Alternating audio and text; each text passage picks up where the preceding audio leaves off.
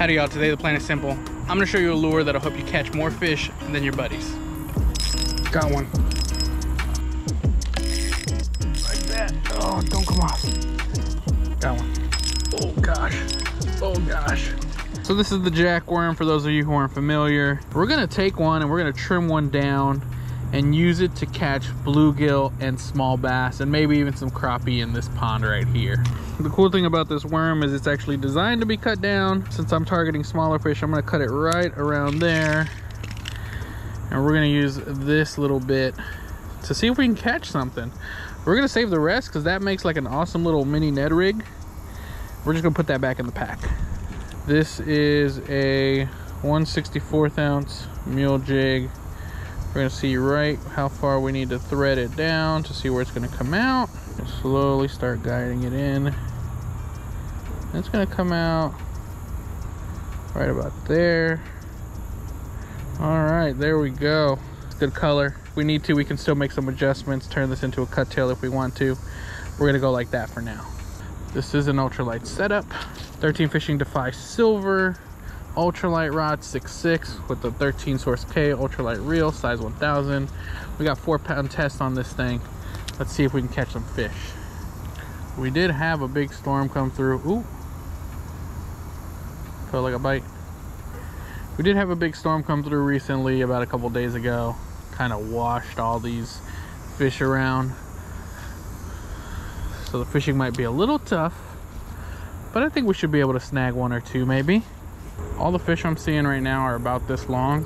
So if I can find something that wants to feed on something this size, we'll be in pretty good shape. Oh, something had it. Maybe they just had the tail.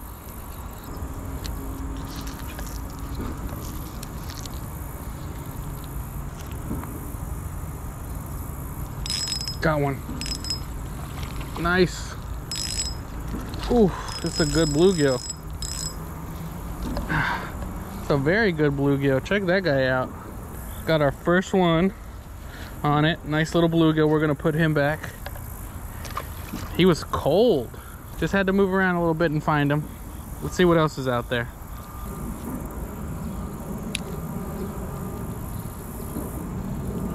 Got one. Nice.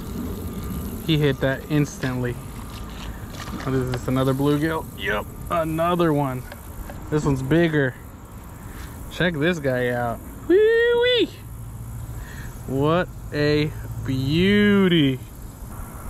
We're gonna put this guy back. What a beautiful fish.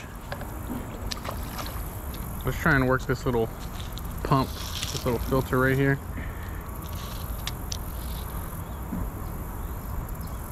There's usually like one or two. Oh gosh. See, I got one.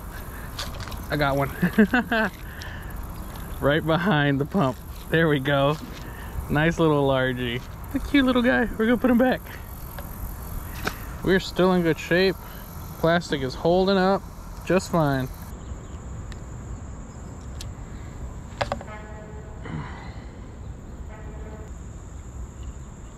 Got one. Yep. Got you. You're not getting away. Calm down, buddy. Whoa, no. Well, he made it back. There he is.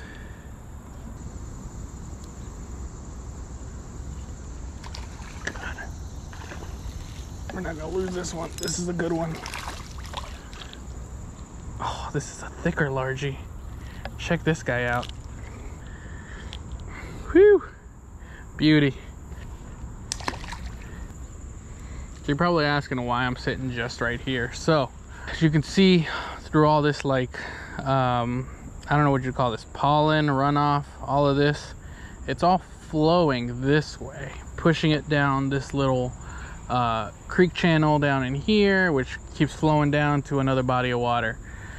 That means everything is slowly getting pushed down this way, including all the bait fish, including all the worms, all the insects, everything that falls in the water that is light enough is migrating over in this direction. So I'm sitting around this area because there's probably fish staged in here. Not to mention there's rocks. I don't know if you can see the rocks. There's rocks in here, so it's a harder bottom. Fish are gonna stage up in this section. That is why I'm focusing on this spot. I'm focusing on that spot over there directly because I've been getting more bites over there than over here. Could be because I'm standing right here and the fish can hear me and feel me and the fish over there can't. Regardless, this is where I'm focusing my efforts right now. Hopefully this leads to a couple more fish. But first I gotta fix my lure because the tail got hooked up on its own. Like that. Oh, don't come off. It's a nice one. Crank them this way. Oh, it's a largie. Oh no, it is a bluegill. Oh, I foul hooked this thing. I swear I've caught you like 3 or 4 times now. Look at that chunk out of his head. Good luck to you.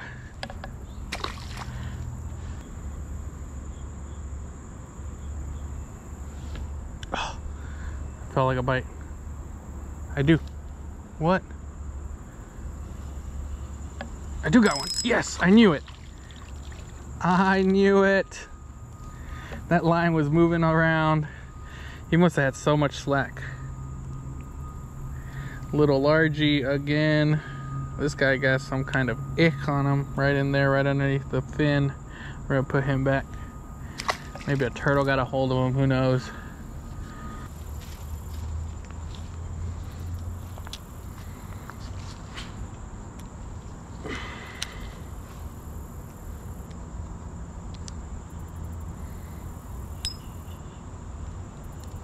Got one. Oh gosh. Oh gosh. He's taking me way out there. Come on. Come on. That was quick. Look at the belly on this guy. Nice and beautiful colors. This is a male. It's got those stripes going down the side. Calm down, buddy. Oh, there you go. He was barely hooked. Calm down. Oh man, what a beaut. Oh. Got a lot of blue in him. Nice colors. We're gonna put him back. The cool thing is this is the only jackworm that I've cut, and as long as you don't get snagged, you're gonna have this one for a long time because it's got that same high stretch formula that all the rest of the Mule Fishing Classics have.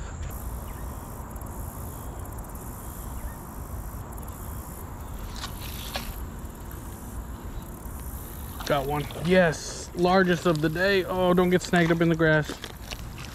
Here we go. Nice. I was waiting for one of you guys to come and grab it. Beautiful. Nice little dink. Like I said, they're not hitting it hard. They're grabbing it and swimming with it. Got one. Got one. Nice. Good fight on this one. Big one. Big bluegill. Yeah, buddy. Let's go. There we go.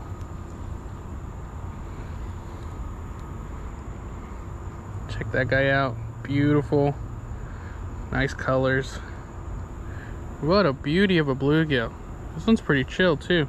We're gonna put this one back. And on that one, we're gonna call it. Let me know how else you think we should rig up this jackworm. There's several ways we can rig it up. I want to hear from you guys. Put in a comment down below. And of course, if you want to support the channel, everything I use will be linked in the description down below. Go ahead and use those links to buy some gear. Thank you guys for watching.